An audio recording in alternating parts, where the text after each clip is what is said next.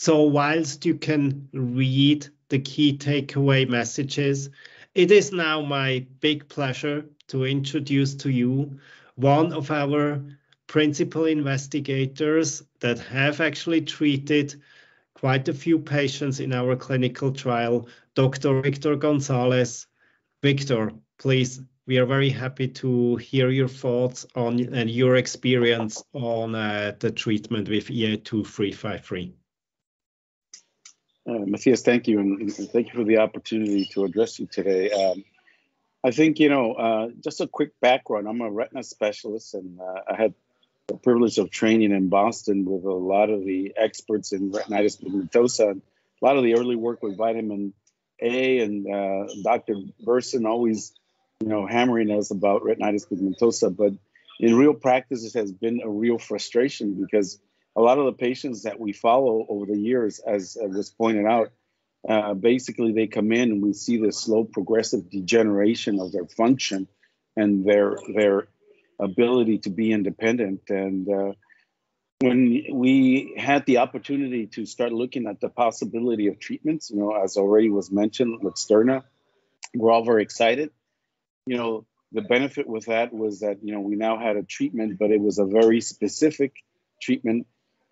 It was very complex because it requires a complex surgery to deliver the medicine under the retina. And there are a lot of potential complications associated with that. The excitement for us from endogenous treatment is that a couple of factors have been addressed that were missing in the previous treatment. Number one, it's agnostic to genetic mutation. So potentially all patients with retinitis pigmentosa can be eligible. Number one. Number two, we do not need special centers where doctors have to go rigorous training in order to be able to do the surgical intervention to deliver this drug.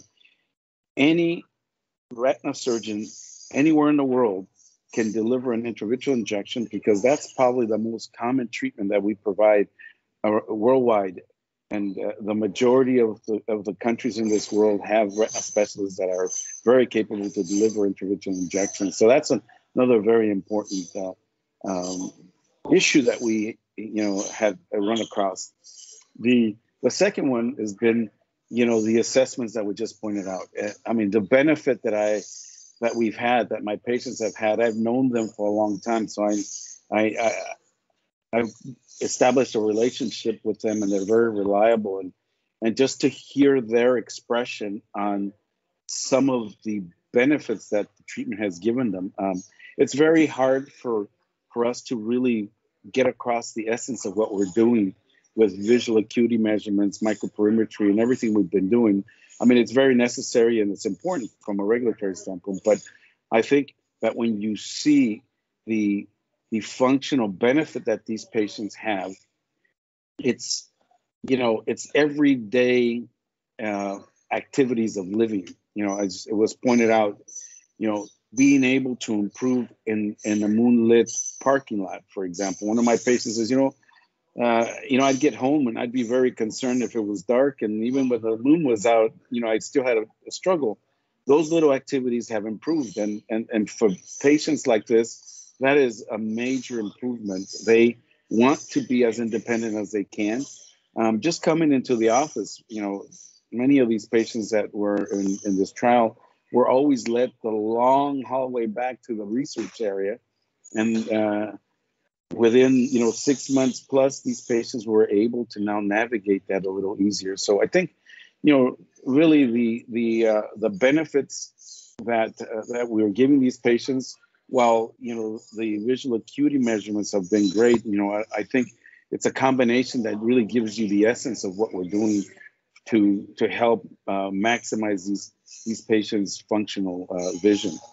The fact that the drug has been very safe, one of the concerns that we've had in ophthalmology was, the potential inflammatory reaction that some of these treatments are causing. It was really very satisfying and gave us a lot of confidence that the patients were in good hands, they were safe, and for that reason the enthusiasm and the the interest in these patients to complete the trials were very good.